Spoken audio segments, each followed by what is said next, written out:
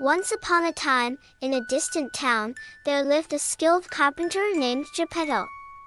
One day, as Geppetto was working in his workshop, he noticed an old piece of wood. Determined to bring it to life, he crafted a puppet and named it Pinocchio. Geppetto's wish was for Pinocchio to speak and think like a real child.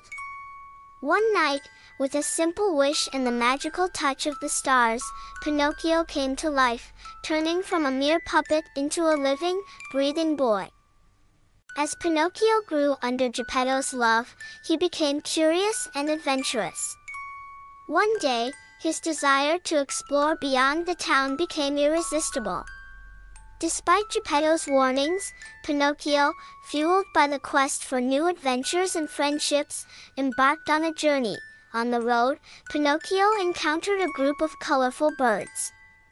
The birds told him about a magical fruit tree deep in the forest.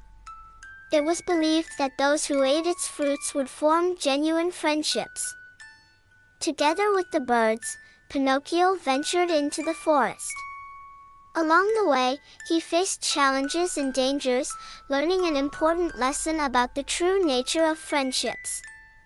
He realized that trust and loyalty were earned over time, not easily gained. Ultimately, Pinocchio and the birds reached the fruit tree. After consuming its fruits, Pinocchio's heart was filled with love and friendship. Alongside becoming a real child, he had gained precious bonds in his heart. Returning to the town, Pinocchio found Geppetto, who witnessed his growth and maturity.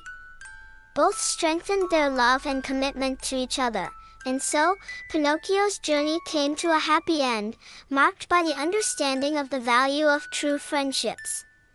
Geppetto and Pinocchio enjoyed a lifelong, strong father-son relationship, cherishing the lessons learned from their adventures.